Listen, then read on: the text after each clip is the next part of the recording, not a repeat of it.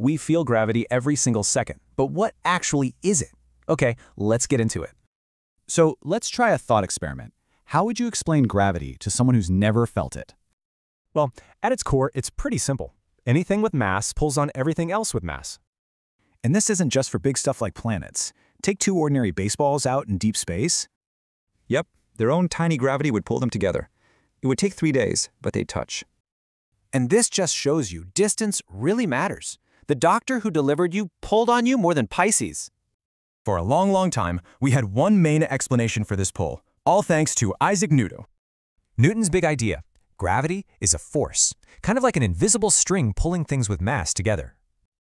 And get this, it's a two-way street. When you drop a pen, you pull the entire Earth up. But Newton's elegant picture had a few problems.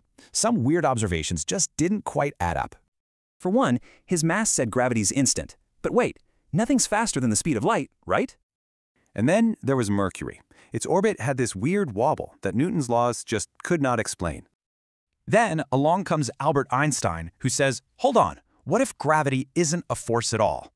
He saw space and time as one single fabric, and heavy things like planets literally warp it.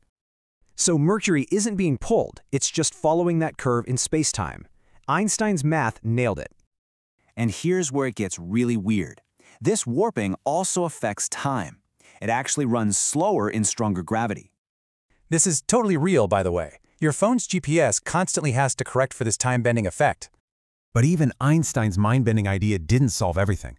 The story of gravity isn't finished yet.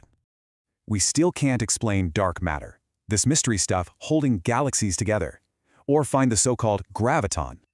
You see, all the other fundamental forces have known carrier particles, but for gravity, it's the odd one out. So to find the answers, we have to look where gravity gets, well, extreme. And that means looking at black holes. That's where space-time has been to the absolute breaking point.